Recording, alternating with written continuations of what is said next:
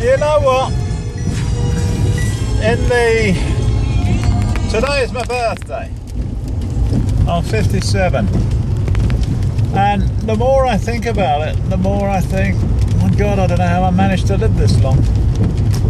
But I'm out driving in our, I would say our new car, but it's not, it's our old work car, but it looks different without the meter, doesn't it?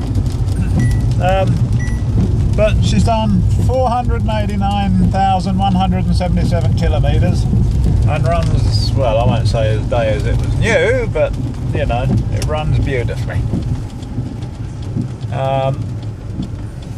Show you what I mean. I'll turn the fan down.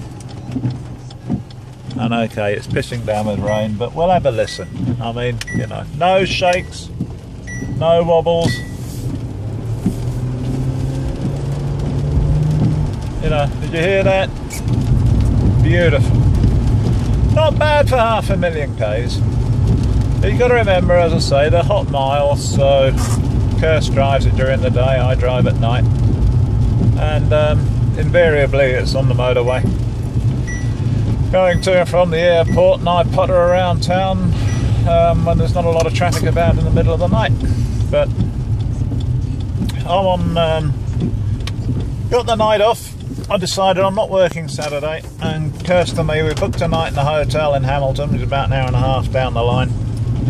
And they got a couple of pools down there and a restaurant. Yeah, so we'll just have a night off. Someone else can do the washing up. And there you are.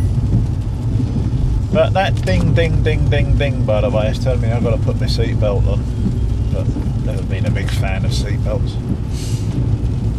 Not since I spoke to a gun. I've spoken to 2 people who have lost their wives. And I mean, I know what the stats are, and I know what everybody tells me, and everyone can jump on their high horse about wearing seatbelts, but I know of 2 people that have lost their wife through seatbelt injuries.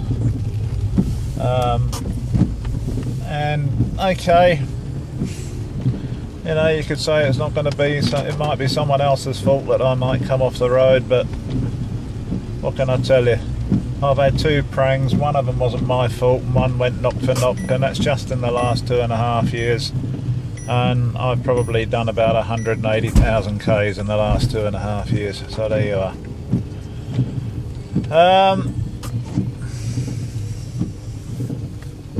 My wife's still in. Kayla's out at work. She's doing a morning stint.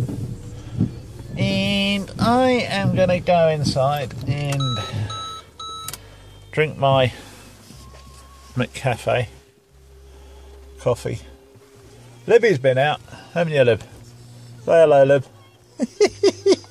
She loves the cafe. Well, she's not sure though. She's used to the camera. Are you saying hello? Are you? Are you saying hello? Oh, you're a good girl. Oh, you're a pretty dog. Yes, you are. And Turbo doesn't like the rain. Go sit down, Lib. Settle down. Go settle. Go settle. Good girl. Good girl. Yeah, Turb doesn't like the rain. He didn't want to come out. But Lib's always keen to go out in the car. But she's not happy.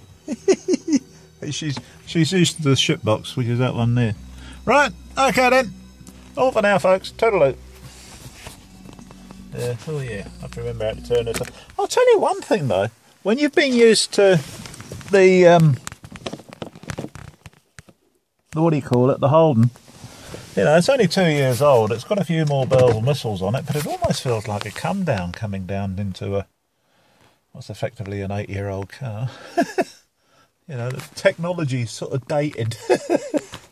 Nuts, isn't it? Okay. Alright, toodaloo. Oh, hello to the fan down the overseas too. Oh, by the way, no one's made any comment on the new spectacles. Ta-ta.